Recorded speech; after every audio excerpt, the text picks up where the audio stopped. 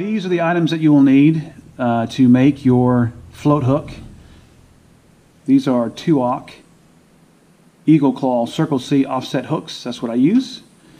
You will need these floats that I buy from Rock Island Custom Jigs and Rigs. There's their information. I buy these on eBay. Just search Rock Island Sports. 10 in a pack. You get 10 packs, you get free shipping. It's under $15 for 100 of these floats. You will need a lighter, needle nose pliers, Plasti-Dip. This is my favorite stuff to use. This is white. You have the option of buying Blaze Orange as well. And you also need a bucket with something suspended across. You can use a hanger. I've used a skewer to catch the drippings from the Plasti-Dip. This is a small float hook I made. This is primarily going to be used for whiting. It's smaller than the finished product, which is going to be used for pompano, redfish, red drum, bluefish. What else wants to eat this puppy? So this is the finished product. This is what we're making today. You'll follow the same concept if you want to make the smaller one for whiting. So let's get started.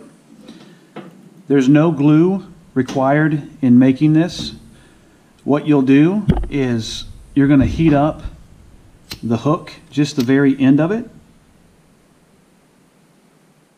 for about 6 or 7 seconds. When you're done, you will force the hook through the float, and when it melts it, it will also glue it.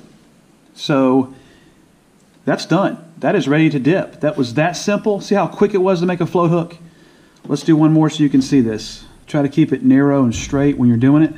Watch this. 1, 2, 3, 4, 5, 6. Careful not to burn yourself. You're going to push it straight through. Just like that. And you don't need to use any glue because it's going to be melted on the inside, and that's going to form the glue itself. Next step is dipping it. We're just going to use the white dip. There's the Plasti-Dip right there. I've used a lot of this stuff lately. We'll grab right about there, and we'll actually dip it down in the Plasti-Dip. To tilt it over to cover it completely. Once it's covered completely, you will turn it that way. You can shake it a little bit to make the process of dripping faster. This Plasti-Dip's a little bit thicker because I've used this a lot. You can thin it out. And we're going to go ahead and hang that. Just like that. So that'll hang there for about 30 minutes, and it will be dry enough to put 2 coats on. After you put the second coat on, you're done if you want to keep it white. Or you can dip a little bit of it in the Blaze Orange to give it that orange color. I've done it here as well. When you're done, you'll have to trim off and expose the eyelet. But that is how you make a float hook. It's as easy as that. So stick around. Now it's time to announce the winners from my giveaway. I'm going to scroll down the 6 winners. We just reached 400 subscribers. I give away 5 Pomp Chews, and then every Friday in February I give away an additional Pomp Chew. I do have 6 winners. Let's see who they are.